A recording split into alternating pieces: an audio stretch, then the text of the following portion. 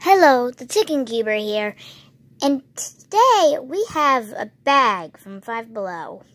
Yes, I bought something from Five Below. Okay, let's take the contents out.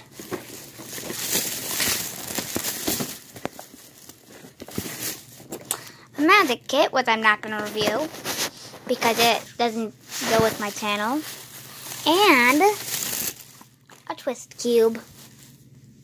So I'm just going to open the box. I don't have the thing I use to hold my camera right now. So you're gonna have to see a lot of fumbling around with my camera. So I'm going to try to open this with one hand. You know what? Perfect. Got it open. Okay. You know what? I'm going to put this down. Okay, I got it open. So my first thoughts. Well, this looks strange. It looks like that is supposed to be the center. I'm going to turn it, but I won't be able to show you. And maybe I'll just put it up against the box. Yeah, let's try that. May not work, but it may work. Okay, it works pretty well. So, yeah. It's a little bit dry, but hey, another cube to add to my collection. Just as I thought. Oh, this is going to be tedious. Because the edge piece is now the centerpiece, and the centerpiece is now the edge piece. Well, let's see.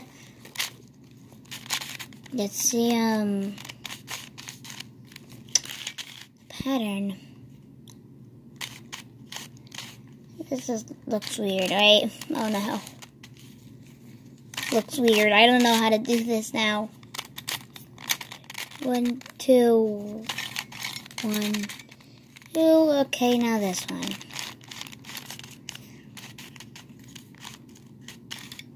Yeah. So that's a checkerboard pattern. It's possible to see on the yellow and white side, but this looks very strange. But it is a checkerboard pattern. Yeah, I'm kind of scared to do any solves on this, to be honest. Kind of hard to turn, though, but that's my review. Now, take off the sticker. I don't know what this sticker is supposed to be. 10/19. That's not the year. Maybe that was when it was made, but peel that thing off. I don't need it. But it looks clean. I like it. I don't know the brand of it. I'm gonna have to look at the box. Yeah. It doesn't say the brand. It just says it's 6 and up. It is 6 and up. But yeah. Let's do the puzzle. Let's do the thing that I found out how to do. Just by doing the sexy algorithm once, it already looks weird. I am too scared to do this right now. Because I think you already know why I'm scared. But I never played with a Super Rubik's Cube before. Yes, I did say Rubik's Cube, but not puzzle. Or whatever, I forgot what to say. But yeah, I'd never played with something like that before. The white side and the yellow side will be the easiest to do, but not the red side. Or not any other side. I am just scared to do this puzzle.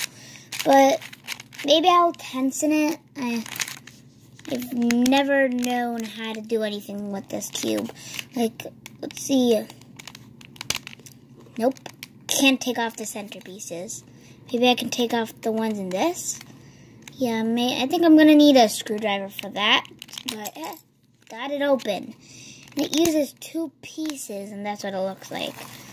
So I'm probably going to, like, tension it. But hey, now I know how to cheat. Whenever I get this in the wrong area, whenever I try to solve it. At least I know how. I'm not going to cheat. But maybe I will. No, I don't think I should, but then again. Yeah, I shouldn't be talking about this because I'm a cuber. But wow, there's a little bit of that. You can hear everything. I'm only doing this so you can hear, like, how it turns. Doesn't turn that good, but, I mean, what would I expect from a cube I bought from Five Below? Huh, the first ever bug I've actually seen in this house. Well, not the first, but hey. So, this is my new cube to add to my collection. I hope you enjoyed the video, and goodbye. Oh yeah, and sorry that I have not made a video in a while.